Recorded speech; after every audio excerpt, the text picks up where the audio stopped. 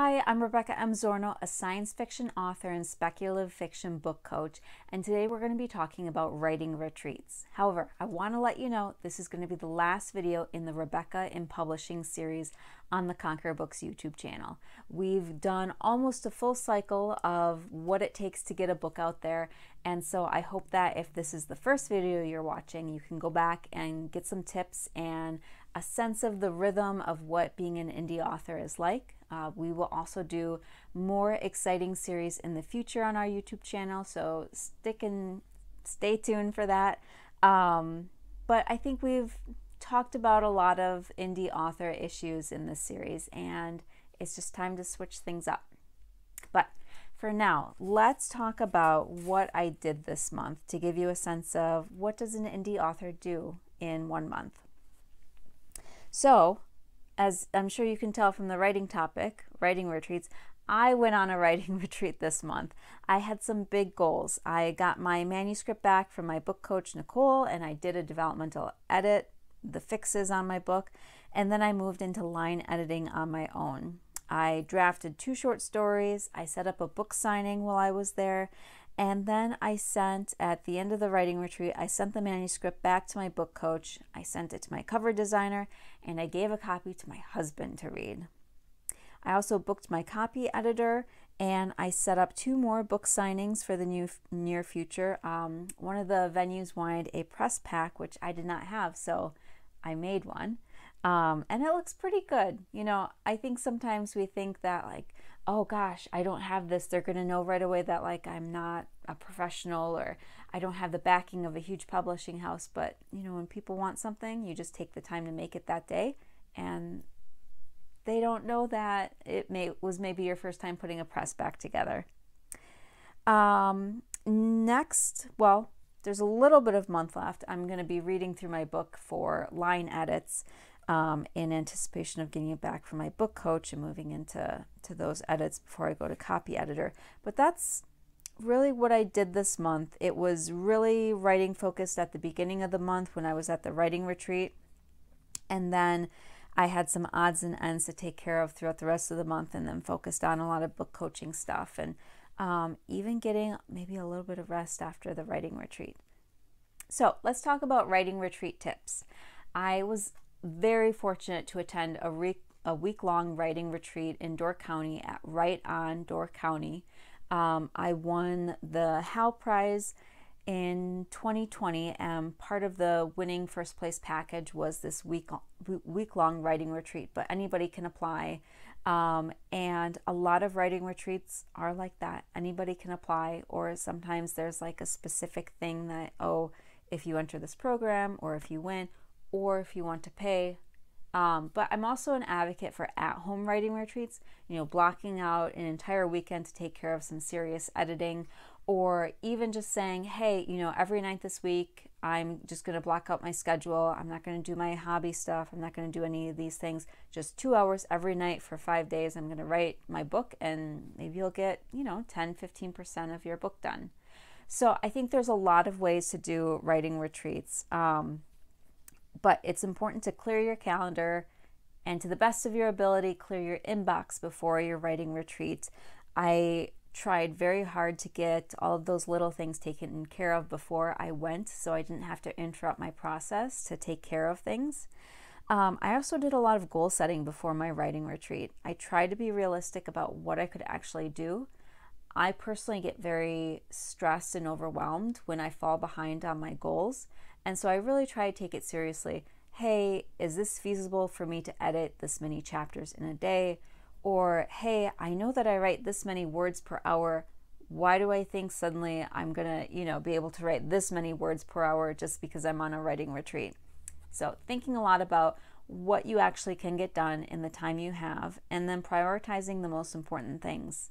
I did take a little bit of time to draft 2 short stories, and it was a nice break from my other work, but you know, I did that later in the week once I knew that I was on track for everything else.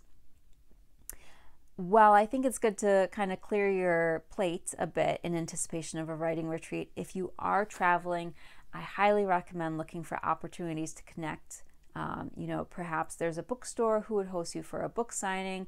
Perhaps there's a local publication that would be interested in interviewing you. There's a writing circle, you know, that you can meet with while you're there.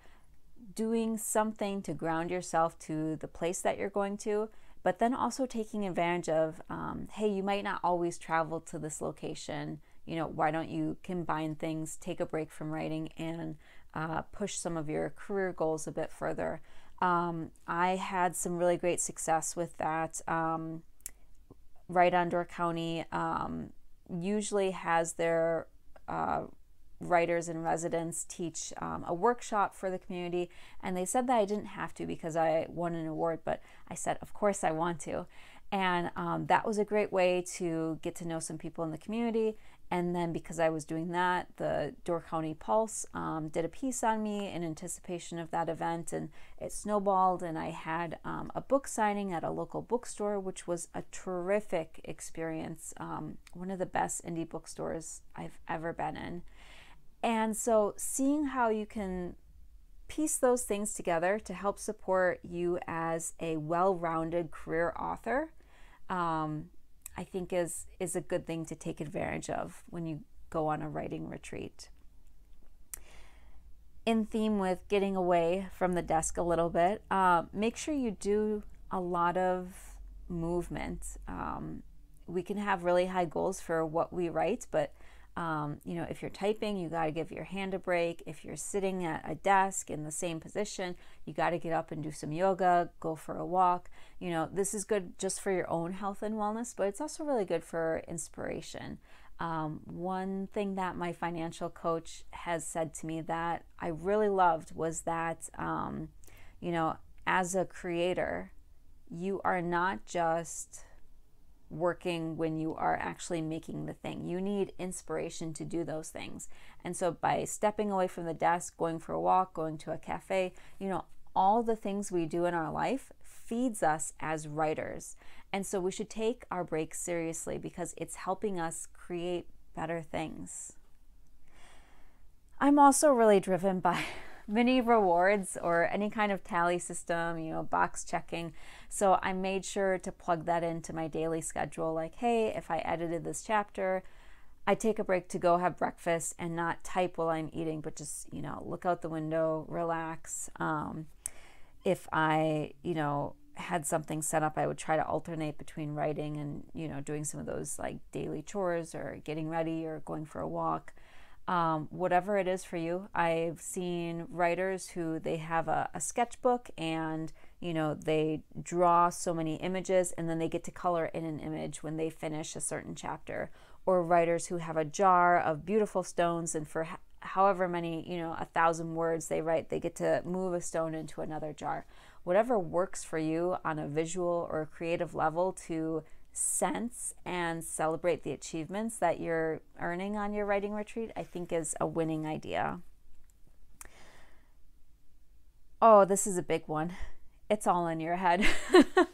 And you know, the writing career really is all in your head, but especially when you are writing intensively at a retreat or even just doing some hard work at your own desk at your house. So much of this is in our head, not just what we're creating, but the effort and the work that it takes. And so make sure you're in a really good mental place. Make sure you respect your boundaries, you know, when you get tired, when you need to step away and take a break, when you need to push yourself. Be really mindful of you as a writer and what keeps you writing during a writing retreat, and really rely on those strengths and be mindful of those weaknesses. If you're interested in learning more about my writing retreat, I did keep a daily log on my TikTok at Rebecca M. Zornow author, I think my handle might be. I'll post it. And so you can see what the whole experience was like at Right on Door County, and then see like what I did each day.